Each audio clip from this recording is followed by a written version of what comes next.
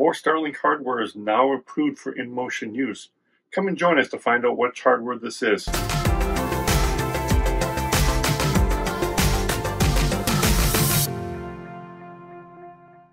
I'm Dan from the Mobile Internet Resource Center. So SpaceX has received FCC approval for official in-motion use for the standard Gen 3 hardware that was released a few months ago, and also for the upcoming, not released yet, mini dish. Now, both of this hardware was originally approved back in September 2023 for fixed location use, but the in-motion approval from FCC was delayed, most likely to objections from competitors.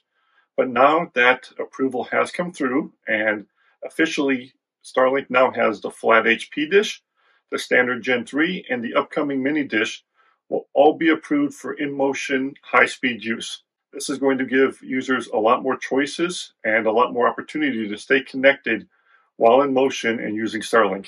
Being able to stay connected while actively traveling in your RV is important to some RVers.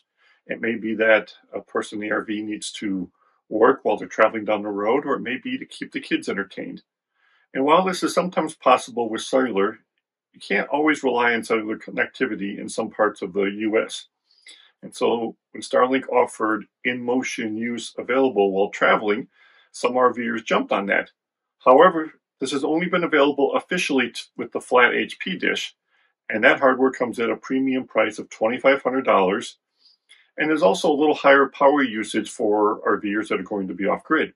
Now, some RVers have managed to unofficially have in motion using the previous Gen 2 standard actuated hardware and modifying it or making it in such a way that they could keep it flat while driving.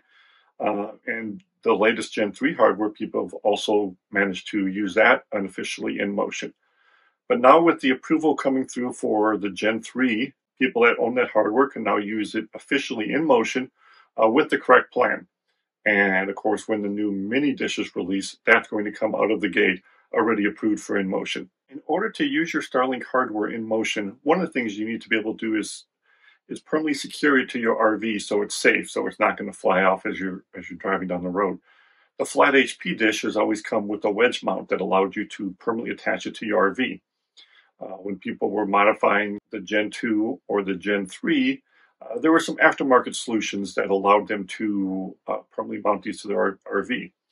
However, with this new announcement of the FCC approval, Starlink has also released a new mobility mount available in the Starlink store for the Gen 3 hardware that allows it to attach it to your RV and also remove it from the RV when you don't want it attached, which makes it a great mount to be able to use for this purpose. In order to officially have in-motion data over 10 miles per hour from Starlink, you need to be subscribed to a plan that gives you mobile priority data. Now, for most RVers, they are using a mobile regional plan that gives them roaming access around the US, Canada, and Mexico. But officially, this plan doesn't give you in-motion data over 10 miles per hour. However, while subscribed to this plan, you can opt in to mobile priority data at $2 a gigabyte, and that'll officially give you in-motion data while traveling at speeds over 10 miles per hour. Just remember to turn that off when you stop, or you could acquire quite a bill at the end of your billing cycle and not realize it. Now, the other option is just to subscribe to the mobile priority data plan. That is $250 a month and gives you 50 gigabyte of priority data. While this plan does give you priority data, unfortunately, it doesn't give you any control over when you use the first 50 gigs of that data. It is used automatically at the beginning of your billing cycle, whether you need it or not. And for most RVers, if they don't need it right then, they're going to run through that 50 gigabytes pretty quickly and then have to purchase more data. So for this reason, for most RVers, staying on mobile regional plan at $150 a month in the US and only opting in to mobile priority when you need it is a much better option. If you are traveling globally outside your home continent, then you're going to need a global plan, which the mobile priority 50 gigabyte plan allows you to do. And so you may need to just have that as your plan, which gives you the 50 gigs of priority data, and you may still need to opt in for those times you need in motion over 10 miles per hour. For those on boats, the in motion over 10 miles per hour may not be as important. There are some boats that simply don't cruise that fast, and so for those users, they may be fine just staying on mobile regional if their speeds are kept under 10 miles per hour. Now, on the other hand, boaters tend to travel internationally a lot more, and the same thing applies if they're traveling outside their home continent or outside their home country for more than 2 months. They may need a global plan, which the mobile priority plan will satisfy that.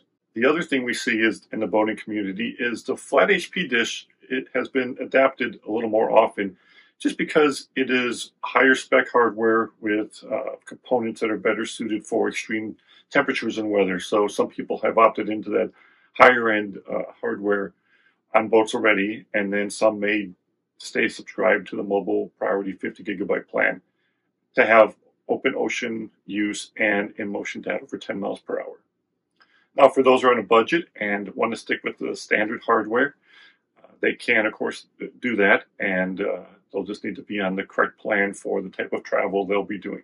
Since the Gen 3 hardware is now officially approved for InMotion, that's certainly going to make it attractive to more boaters who may have wanted to play it safe and thought they should have the flat HP hardware just to make sure they were not denied InMotion use. But now that the Gen 3 hardware is approved, they can choose between that hardware, the flat HP, or the upcoming Mini when that is released. It's great to see the latest Gen 3 standard hardware officially approved for InMotion. Starlink certainly had InMotion use in mind when they designed it, and now users can officially take advantage of that. As mentioned, the Mini dish was also approved for InMotion, but this hardware hasn't been released yet. There's only been a little bit of information shared on this hardware, such as it's going to be pretty portable, maybe the size of a MacBook computer. We don't really know specs yet, or if the small size is going to affect the performance, but we're looking forward to it being released, and certainly it's going to be met with excitement when it is finally released from Starlink. We'll have more information on that when it is released. So let us know. Have you been using Starlink InMotion prior to this with unapproved hardware? Are you glad to see this change is now in place and you can use the standard Gen 3 InMotion? Even the Gen 2 recently got a software update to be able to lay it flat, even though officially it's still not approved for InMotion, and it's also still used at your own risk. But let us know which hardware you use and if InMotion use is important to you. Thanks. These videos are brought to you by our premium members, our mobile internet aficionados. They make it possible for us to track this news and create these videos. If you like this video, please give it a thumbs up, leave a comment, subscribe to our channel, or better yet, consider becoming a member yourself.